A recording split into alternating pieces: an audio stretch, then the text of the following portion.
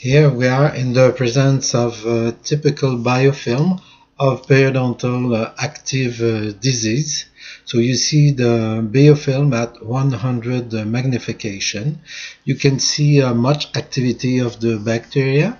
You can see many spots and many bigger spots, which are the amoeba that we can see, and we have little channels or roads made by those amoeba. So if you look very carefully, you see those rounded spots in the middle of the activity, in the middle of the leucocyte and bacteria, motile bacteria.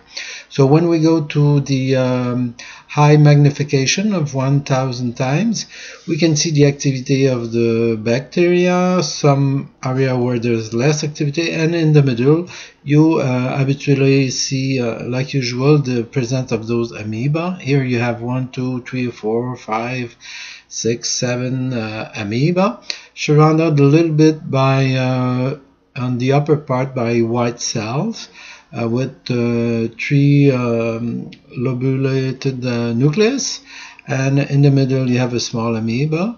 Here you have many leucocytes with bacteria that are moving. So there's a lot of inflammation, presence of the leucocyte, much activity, and you see the channel, the roads made by the amoeba, and here again many white cell. And then we have bigger amoeba that have plenty of nucleus inside their membrane. You see on the left the grayer part of the endoplasm. Again, one big amoeba going down with a lot of and here you have 2 amoeba, one with a special form on the top, and you have a smaller amoeba going under this one, moving along. So this is very typical of the active periodontitis. Of course you have the bacteria, of course you have the presence of the leukocyte, of the white cell, and you see those big amoeba that are clearly in correlation with all periodontal disease. So it is very important that you see those particularities of the periodontal disease. Again, some debris, many bacteria, moving bacteria, and also those amoebas. So let's see, you see the how the movement of the amoeba with the pseudopod here going down around the neutrophil, which has plenty of granulation inside it with the nucleus. Here again some bacteria, and then we see in the upper part an amoeba going right to the right, and you see the uroid or uropod, this capping phenomenon that you see on histolytica. You have the same appearance in the mouth with probably gingivalis, but who knows? It should be analyzed. So you see the amoeba with this movement, and you see the uropod at the end part of the at left of the amoeba. Here one again. So we think if you want to cure this disease, if you want to get rid of this disease, you really have to get rid of the amoeba, you have to get rid of the bacteria, and you have to get rid of the leukocyte.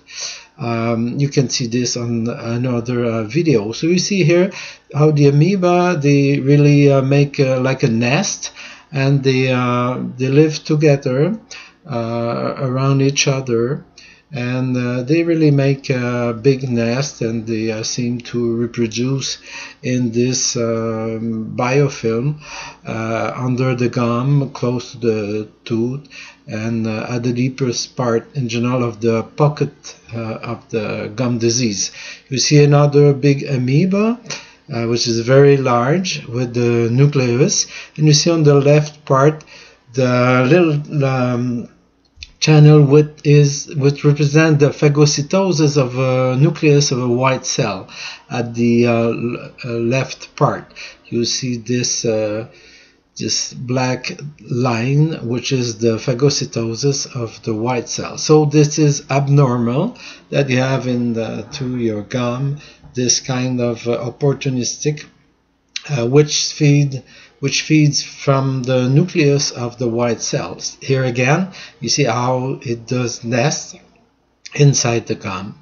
So if you want to get better, you have your gum healed, you really have to get rid of this. So in general, we use some medication, some topic medication, and we use some systemic medication if needed to get rid of those amoeba. If you get rid of the amoeba, then you also get rid in general of the motile bacteria, and you have to complete every day some disinfection for some month, and then you can have a closing of the pocket, and you can have healing to happen.